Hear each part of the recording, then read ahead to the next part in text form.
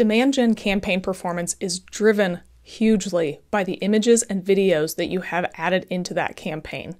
It's a highly visual campaign type, and it relies a lot on having strong visuals. And in the past, it's been a little bit difficult to understand which images and videos have been performing well, but now Google has released a campaign experiment that actually lets you test images and videos in an A/B format right next to each other. So in this video, we're going to walk you through how to set up a demand gen asset campaign experiment so you can understand which images and videos are performing best in your campaigns. So to begin making our campaign experiment for demand gen assets, first thing we need is an account that has demand gen campaigns that have been running. Now in this account, these campaigns have been paused, but we'll still be able to go through the setup process of how you would create an experiment. So the first thing we need to do is head into the experiments portion of the interface. That's going to be over in the main menu under campaigns. We're just going to click experiments. And then from here, we need to click the blue plus button to get started. And then the first thing you need to know is that this type of asset test for demand gen campaigns is something that is new and rolling out in beta. You will know if you have access to it if the first option you have with creating an experiment looks like this, where it says campaign features and settings, assets, campaign types, and custom. If your screen doesn't look like this and the first portion that it asks you is around the type of campaign you want to use for this, whether it's search or display or demand gen, then you might not have access to this feature just yet. For the most part, it does look like it's rolled out to all of our accounts. I couldn't even find an old version to show you, so hopefully you already have it. But if you don't, just be patient, it'll come soon. But for testing the assets, you guessed it, we've got to choose assets as what we want to test. We can then choose assets provided by you. We'll then choose the campaign type, which for this is going to be demand gen. And then with that, all of the other options go away, and we just need to click continue. Now for the demand gen experiment, you've got a couple different options here. The first is going to be this custom or advanced piece. This is not what we're going to use, even though for the most part, I like to use custom experiments. We're actually just going to use the A/B test image and video assets option here. As you can see, this is the piece that's still in beta. So let's go ahead and click on this one. And the rest of this screen is going to be the entirety of the campaign experiment setup for testing assets. The first thing we need to do is choose the success metric that we want to have. Now, unlike some of the other campaign types and campaign experiment types, we've got a relatively limited set of options here. So the first is going to be average CPC, next is cost per conversion, next is conversion rate, and then click-through rate. That's it. So depending on which type of metrics your demand gen campaign is focused on, whether it's clicks or conversions, you might want to align that metric with this metric as well. Or you could just be like us, and probably more often than not, we're focused on cost per conversion. So let's just go ahead and choose that one just to make it easy. In the end, you'll be able to see the performance difference between all of the different metrics for your campaign experiment. But Google uses this success metric to try and determine for itself if you think the treatment or control arm performed better. It's really all it is. You're just basically telling Google, this is the metric I'm trying to improve the most. So whichever one has the better instance of cost per conversion or CPC or click-through rate, that's what we're going to consider the winner.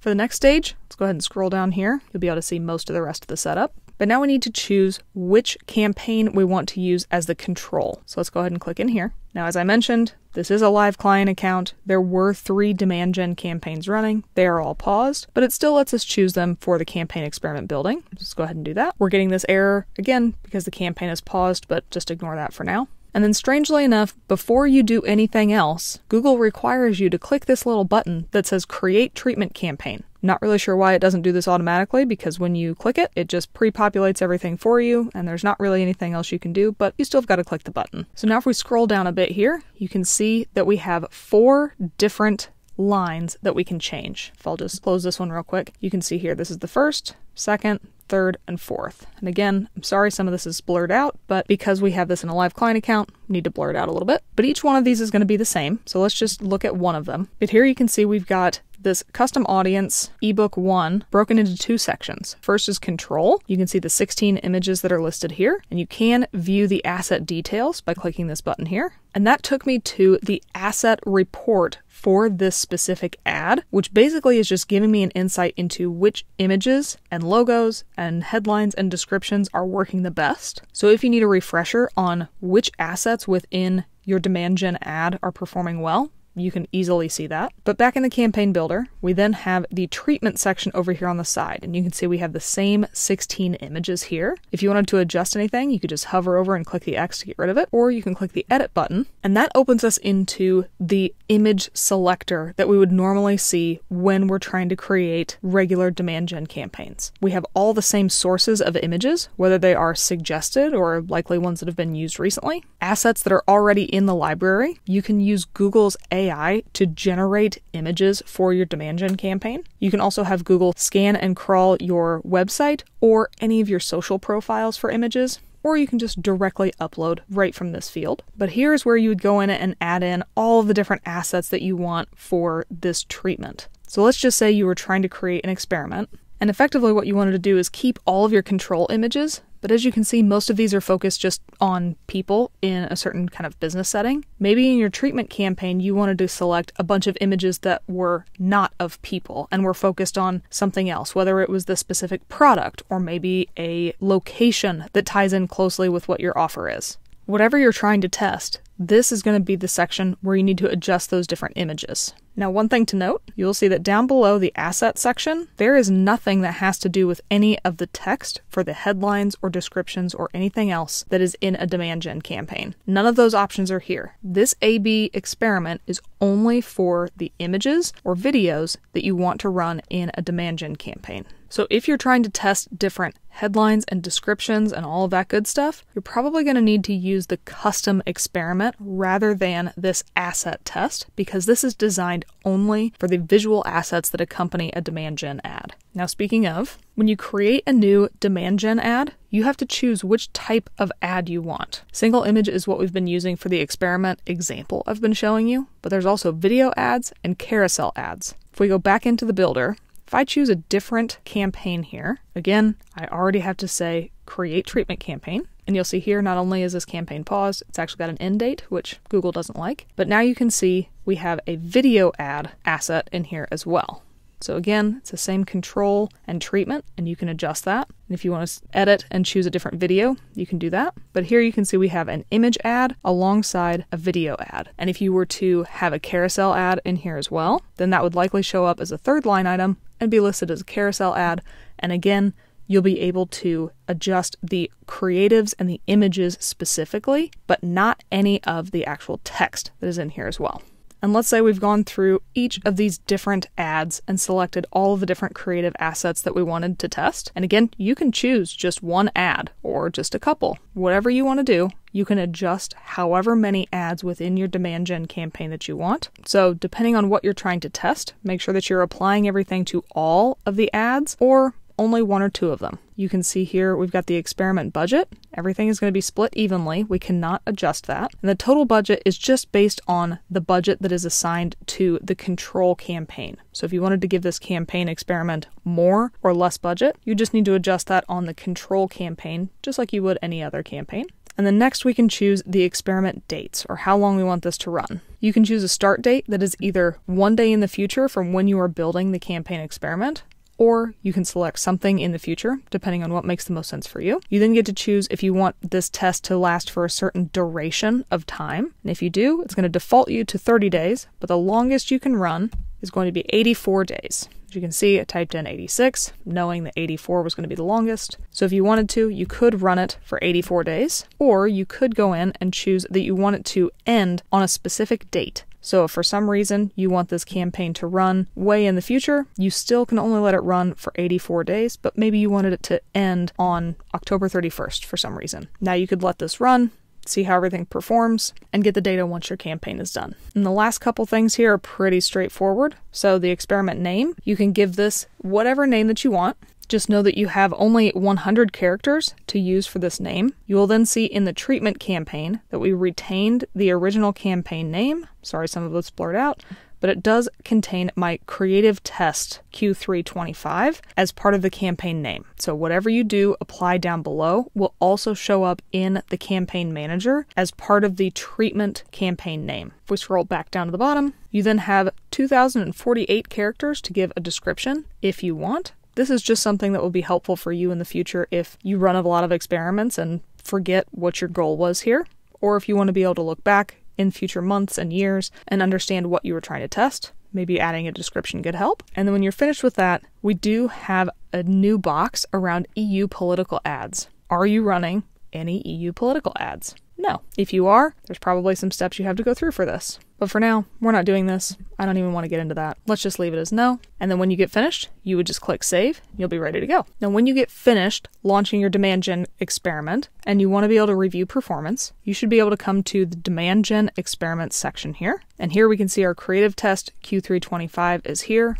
Right now, it's being created because I just made it, so I can't really show you what the performance is going to look like, but we do have another experiment that's running that'll be the best way to show you what your stats will look like. We currently have a bid test running on one of our search campaigns, so I'm just going to click here, and then effectively, this is what your demand gen reporting should look like to start.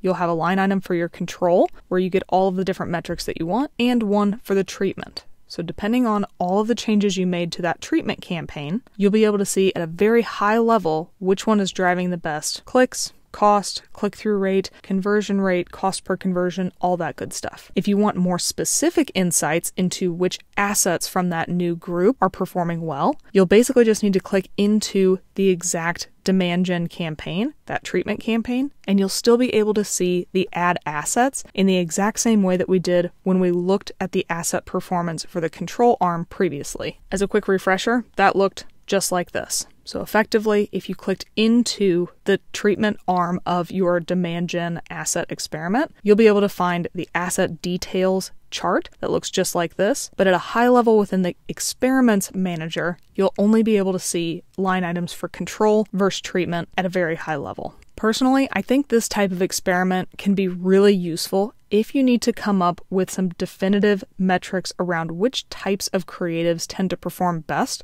for your demand gen audience. As I mentioned earlier, I like the idea of making big categories of asset types to test one version versus the other. Our current controls have lots of people-oriented images in a very specific business setting, but if you were to test lots of images or videos that focused more on a different aspect of the offer, whether it's a physical location or the product itself or something that is basically not people in that given business setting, you'd be able to kind of understand at a high level which type of imagery works best, and then you can drill down into the specific images and see which ones are the most compelling within that theme at a high level. Now, it's not guaranteed that whatever you launch is going to perform better than your control, but that would be a great finding to have if you already have some of the best performing assets in place. And again, you still can't test the headlines and descriptions in the same way that you can the image, video, and carousel assets, but that's okay. You'll still be able to understand how they're performing, and you'll still be able to view the asset details within the specific report. The last thing actually I do want to go back and look at again. Unfortunately, I can't get back to the screen I wanted to look at, but I do want to highlight something. Based on the way this campaign experiment works, any change that you make to the control arm once your experiment is running will also be applied to the treatment arm of your campaign. So if you were to adjust the bid strategy or the location targeting or the budget, any of those adjustments would also be applied to the treatment campaign. Now, the same is not true in the reverse. You won't be able to change the budget on the treatment campaign, but if you were to change the location targeting or the audience targeting or any of those other smaller settings within the campaign, in the treatment arm, those would not be applied to the control arm. So if while your campaign experiment for assets is running, be wary of whatever changes you make being applied to either one or the other arm of the experiment, because you don't want to have a false positive or false negative because you forgot to roll out changes in the other place and something else ended up being the difference in the performance. Overall, I think this is a great feature that you can use within your demand gen campaigns to have a very clear visual about which types of images, videos, and carousel ads work best. And hopefully this option gives you a really controlled way to have finalized data to know which themes are performing for your account. If you've got any other questions about setting up these asset level campaign experiments for demand gen campaigns or anything else in the Google Ads interface, let us know in the comments below. Thanks for watching our video. We really appreciate it. If you liked it, give us a thumbs up below. If you really liked it, maybe think about subscribing to the Paid Media Pros YouTube channel and you'll get alerted every time a new video drops. If you really liked it, you can help support the channel by checking out some of the t-shirts that we're wearing on our merch shelf, as well as looking at the Super Thanks button.